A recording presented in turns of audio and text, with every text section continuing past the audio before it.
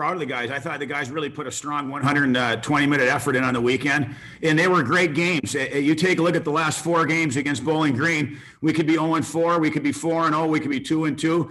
I mean, there's just a small margin of error in these games, and we had a little puck luck, but we also played very well, and I thought they were well-earned wins. We had a great third period, which I was very happy with the third period. The second period, the ice got tilted, which we knew. I mean, it's just a matter of time before they had a lot of push.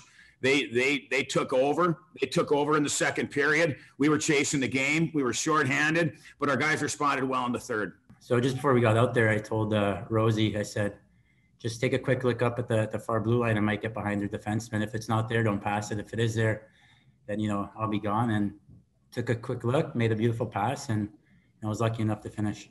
We did what we had to do to win. We played simple. Nobody was selfish. Nobody played for themselves. We all played for the team. The coaches prepared us very well coming into these 2 games. And that's basically it.